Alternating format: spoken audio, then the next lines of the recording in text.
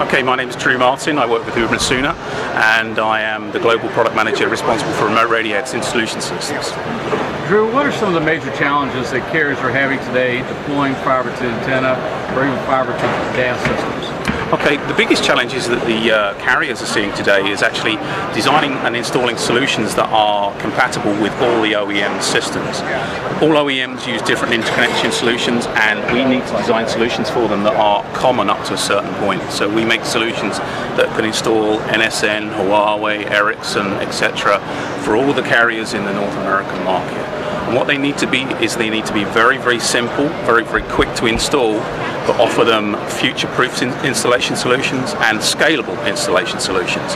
You know, we see very, very key things happening in the market today, and that is the amount of radios going up the mast is increasing on the initial installs, but also the ability to overlay LTE at a later date is a key thing to do them. So we need to make systems that they can do that very, very cost-effectively and very, very simply. Okay, earlier you talked about no two OEMs have the same interfaces.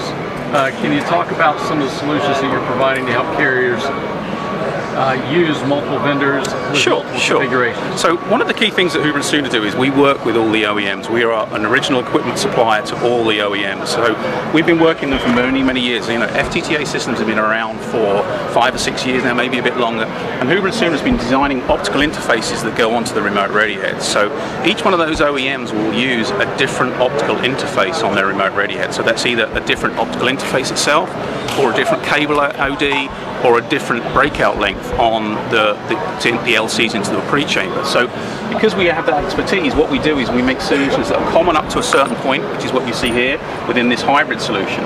So everything is common into this ODC connector, which is an outdoor rated IP67 connector solution. And the only thing that then changes that for each OEM's equipment is the optical jumper that then goes from this connection point into the remote radio head. And again, we can make that in any length, in any connection type for the OEM solution. Can you talk a little bit about the recent implementations that you've announced with T-Mobile and Sprint.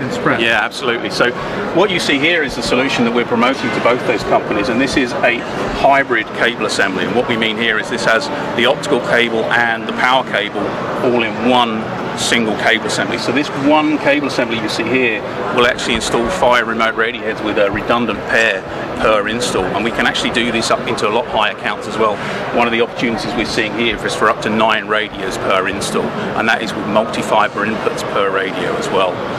The key differentiator that Huber Suhner do here is we make this cable very, very flexible. This is based on a unique design, which means it's very, very simple to deploy, and it's very easy to deploy both at the remote radio head. You just simply pull this up and then connect your optical jumpers into these solutions here. Again, the only part that then changes is that jumper, but also in the BBU end as well. One of the key things here is because you have the power cable in this, and this has to be pre-connectorized on the fiber, you define the length of the cable assembly at manufacturing point.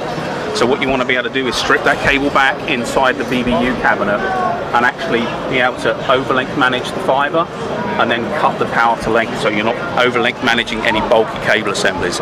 And we have a very unique design here that allows us to do that and allows the installers to do that in a very quick time frame. So they're reducing the amount of time they spend on site. Everything's color coded, so everything on these color codes here corresponds to the color coded connectors that go into the BBU cabinet. So again, simple to deploy and very, very quick.